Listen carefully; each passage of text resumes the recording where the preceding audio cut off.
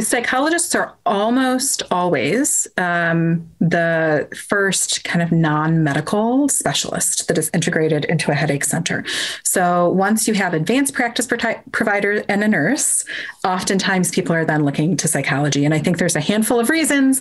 Psychology has been engaged in headache care since the 60s because stress, psychological and physiologic stress, has always demonstrated such a close relationship to attack onset. So there has long been an understanding that helping to reduce physiologic stress reactivity can reduce headache attack frequency, at least for migraine and tension type headache.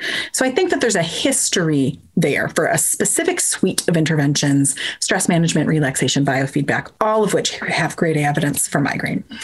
But I also think that there are much more. There's a second reason psychology often is integrated into the practice, and it's because tertiary care centers have even more psychiatric comorbidity, mental health comorbidities than other care settings. So migraine is associated with higher rates of depression and anxiety everywhere. There are, neurologic reasons, brain reasons why these diseases are similar.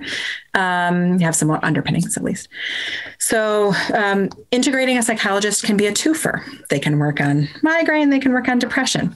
But in tertiary care settings, there are just higher levels of mental health comorbidities across the board, even that aren't comorbid with the disease, just because people with more mental health comorbidities often seek higher levels of care.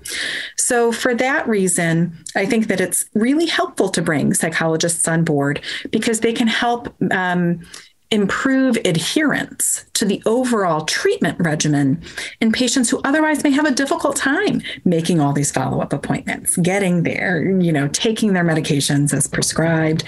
With headache, actually, that's often not taking enough or not taking it early enough.